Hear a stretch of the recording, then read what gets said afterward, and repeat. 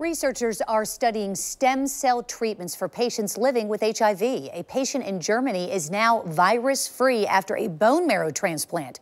The transplant replaced his stem cells with the donor's HIV-resistant cells. That operation happened in 2013 after he was diagnosed with leukemia. The patient was monitored after the procedure and has remained HIV-free. Right now, there is no proven cure, by the way, for the virus, only treatments. More than 84 million people have been infected with HIV. Roughly 1.2 million are living here in the United States, and 30,000 are diagnosed every year. Researchers say 13% are undiagnosed of those who have it. Local infectious disease doctor, Dr. Mohammed Reza, is joining us now on the morning show via Zoom. Good morning. Thanks for being with us. Good morning. Thank you for having me. So the stem cell donor had a mutation that prevents the protein used by HIV to enter cells. And this is now the fifth person to be cured of the virus after a stem cell treatment. Do you think that this treatment could become an option for patients infected with HIV in our country? At this point, given the complications you can have from a transplant itself, not yet. But this is just another option. It's a hope for us to come up with a cure as time goes on. So what was done was there's a mutation called a CCR5 mutation that doesn't allow the virus to get into cells. So this person that we're treating their cancer, blood cancer, we got rid of all of their immune system. So that in itself has a lot of complications, and then replace that with this donor who has this mutation that's resistant to HIV infection. This may be an option, hopefully gives us another view into how we can come up with a cure. What can you tell us about medications that can be taken to reduce the chance of someone contracting the virus?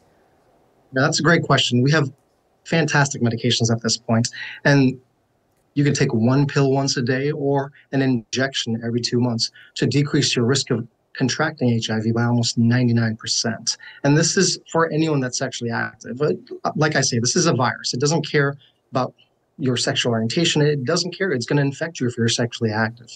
So my biggest recommendation is get tested, know your status. And if you're negative and you are sexually active or you have high risk factors, get on some of these medications that can decrease your risk markedly. And if you're positive, then knowing is half the battle. Getting into treatment as early as possible has shown us that this is very treatable. It's not curable, but it's very treatable. I want to talk a little bit more in depth about who is most at risk in just a minute. But looking at some of the statistics when it comes to the state of Florida, where does our state kind of rank when it comes to states where people are considered to have a lifetime highest risk of catching this virus? It's actually one of the highest over the last many years. Florida's ranked between the top 3 states in the country for new rates of HIV infection. Miami-Dade has been one of the highest in the country, and Jacksonville's not too far from there. So that's why we say, know your status, get tested. That's the first thing people need to do. And if you're sexually active, please take the precautions. Condoms also help.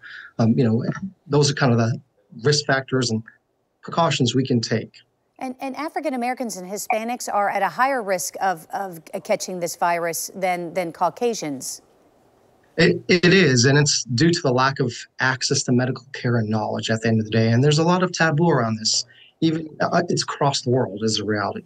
So it's because of lack of access. It has nothing to do with ethnicity. It's more so lack of access and knowledge. But at the same time, making this information available, medications like PrEP, which stands for Preventing HIV Infection Pre-Exposure Prophylaxis, it can markedly decrease your risk. One statistic that just blows my mind, 1 in 2 African-American men who have sex with men have a lifetime risk of HIV. 1 in 4 Hispanic men that have sex with men have a lifetime risk of HIV. So those are staggering statistics, and we want to get that to where it's not transmissible anymore at this point, because we have those tools available to us. And Dr. Reza, finally, because you said that, this is a virus that doesn't care who it infects. Your message to parents with teenagers as they educate them about sex? It's get tested, use protection, right? And a lot of people don't understand you can get STDs from other methods than just having sex, oral sex, other methods. So getting tested is knowing half the battle.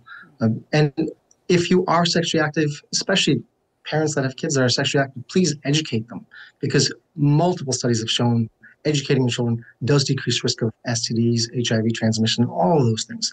And getting them on preventative medication helps for sure to decrease risk of contracting this virus. Dr. Reza, infectious disease doctor here in our area, thank you for your time this morning. Of course, thank you for having me.